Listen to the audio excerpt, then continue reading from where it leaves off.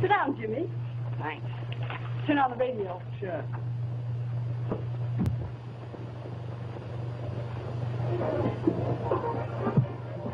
Not bad, eh, Jimmy?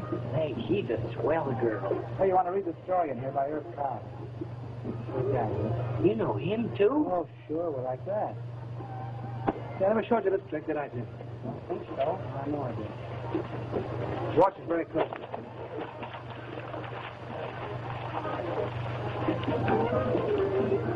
This is the piece. Where do you see this?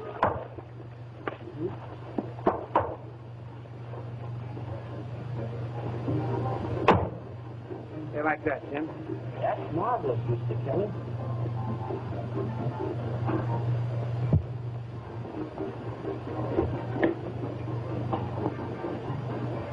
Jimmy, weren't you trying to tell me something? Oh, that. I was... Why, Jimmy, how nice. Getting up, I mean. Well, I hope so. Movies. Take Mr. Kelly to the movies sometime, won't you, Jimmy? Oh, I'd have gotten nothing if it hadn't been for that sore knee of mine. Oh, well, if you've got a sore knee, you can't dance. What do you think of a man who asks a girl to go dancing and then has a sore knee? Does your mother let you associate with people like that?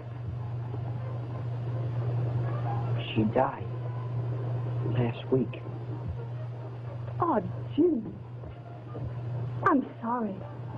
I wouldn't have. That's all right. Attaboy, Jimmy. The old chin up all the time. Mom would have liked you. Mr. Kelly, too. Jimmy, I want you to promise me something.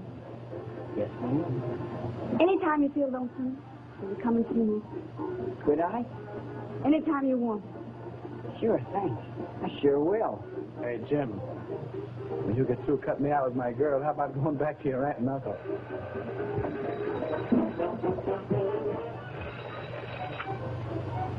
Hello? What? I can't understand you. Oh, just for you.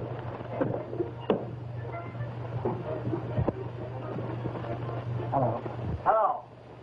Hello. I called up to tell you I've got everything under control. Everything is exactly as if you were right here. Right here. What? Hello. Say, what's the matter with you? Hello.